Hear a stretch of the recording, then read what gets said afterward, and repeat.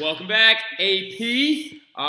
Man, it is echoey in here. I'm currently like in 103, and the acoustics in here are ridiculous. So it probably sounds a lot louder on there than it actually is, but it's not, all right? Now, really quick, we left off here in class, right? So I'm keeping this thing under 10 minutes, and I want to try to get to the end of the Portuguese, right? So really fast, though, the Portuguese, the Europeans in general, they're going to actually use two big technological items and one other one, right? To try and actually make it so they can travel the seas much easier. Now, the big one was the caravel, right? Really quick, something I didn't say in class. Yes, they're big, large, square sails that help out to catch wind. Yes, they have triangular sails so they can actually tack against the wind in those like weird little diagonal shapes that I showed you. The other big thing, though, that I didn't get to is they're much smaller than a galley, right? So they're a smaller boat, and they only take a small crew to actually man them. So that's very important. And then you have the fly compass right here. Not fly as in it's pretty cool, but fly as in the fact that it actually rotates around and gives you a degree reading of your bearing on the Earth, right? You're heading north, southeast, west, whatever. So the big thing is that the Chinese had actually invented the fly compass first, but it had no degree markers on it, so it was kind of very rudimentary. And the one other item was the astrolabe. Now, the astrolabe actually uses stars to try and plot what's going on here? To try and plot an explorer's, there you go, tries to plot an explorer's location and degrees above the equator using the pole star, which is, of course, the North Star, right? Now, the thing about it is, though, that they didn't really know how far they were from the equator at the time because they didn't have properly delineated maps of longitude and latitude on them. So they were like, what's the equator, right? So, but anyway, really quick, everyone is also, get rid of this old misconception that everybody thought the Earth was flat because it's round, because the world has been round since 150 AD, right? So Ptolemy, an ancient Greek philosopher, actually, and scientist, knew for a fact that the world was actually round since 150 AD, right? And a lot of versions of his maps were actually used to try and make exploration much easier. So everyone was well aware that the Earth was round, right? Now, continuing forward, though, and other people had, started the Genoese, right? Genoa actually sent some excursions out to try and explore the Atlantic a little bit, but they failed, and a lot of them were lost. Then we had another problem. So remember, Marco Polo, during the Middle Ages, ventures from Venice through Mongolia, down to China, trying to find easier trade routes between the Chinese and the Europeans. He had to travel through Mongolian Russia and all through the way through the Mongolian Empire. But now we have a problem. The Mongols just went Islam. And how do you think every single Christian navigator felt about that entire shift? They were just like they were so upset about it, right? Extremely upset, because now their one route to try and get to Southeast Asia to create these trade lines is now gone, right? So that's why also Ottomans began to take power as the trading rulers, right? Because they were now the Muslim middlemen.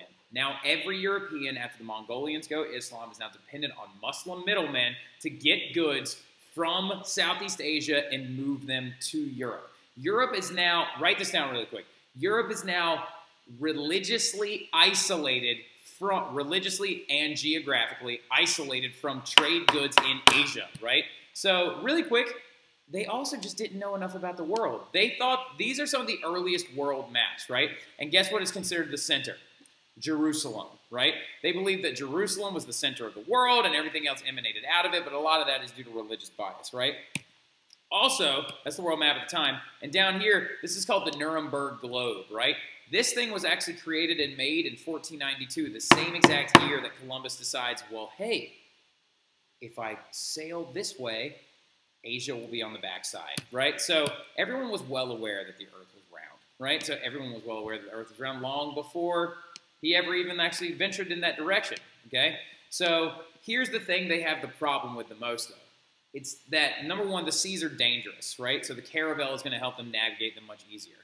Compasses are going to help them get there much easier.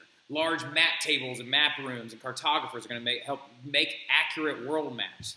Well, the issue being is that sea voyages are very dangerous. You have to staff an entire crew, right? Which, granted, finding crewmen was not hard, right? Because it was guaranteed money. But the bigger issue in lies the fact the way the winds actually move, right? So these are called trade winds for a reason. Trade winds. They were called trade winds ever since they actually used the Indian Ocean to move products through this entire little monsoon marketplace, right?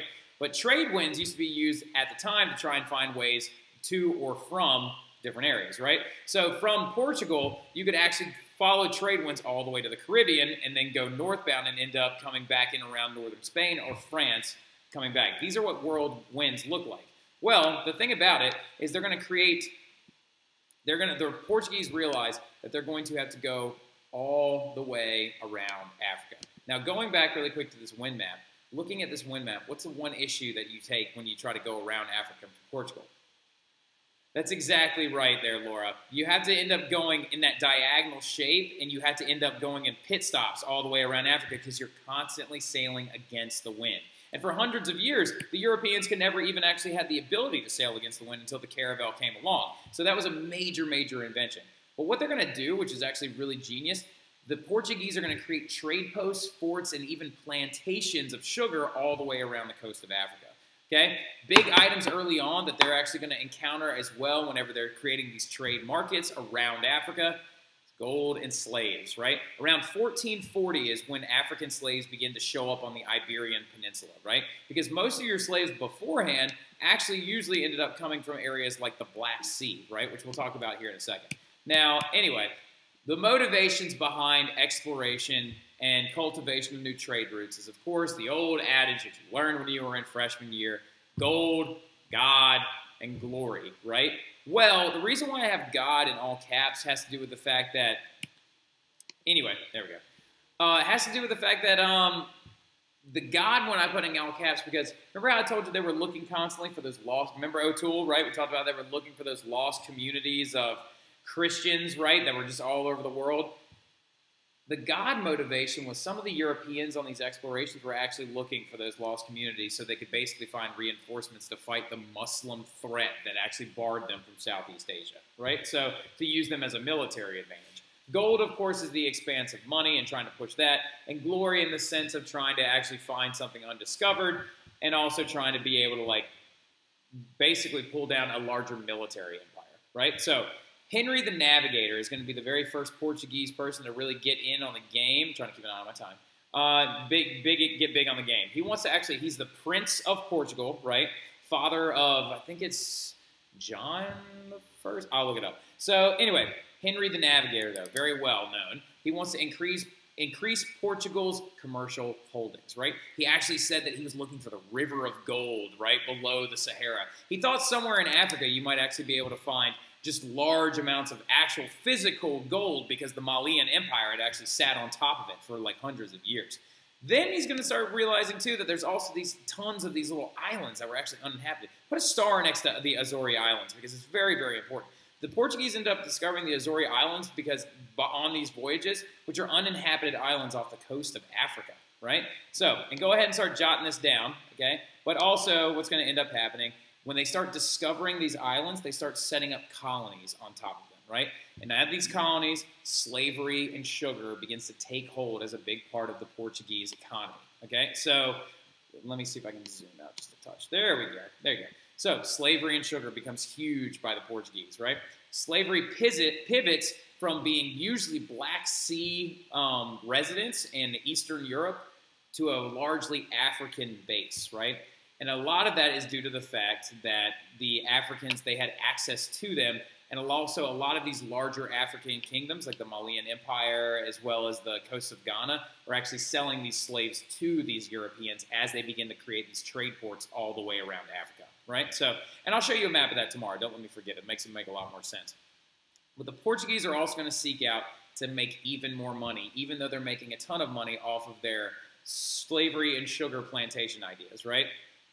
The issues that they have are winds, hurricanes, and storms, right? Trying to get around Africa was very difficult, but Bartholomew Diaz is going to be the very first one to do it. He's going to navigate all the way around what was called the Cape of Storms, right, originally, but it's going to be renamed the Cape of Good Hope. Very nice, Jules. Very impressed. I know I've said your name like 18 times. Fine. Very nice job, Jillian, or Michaela, or Mala, or any of you guys, right? Now, first open the door to India, and I've got about 10 seconds left, but Vasco da Gama is going to be the first person to try and go all the way there and all the way back, right?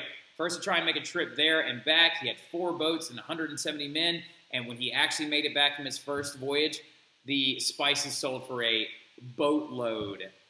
Get it? All right, we'll talk more tomorrow in class, all right? Y'all have a good one.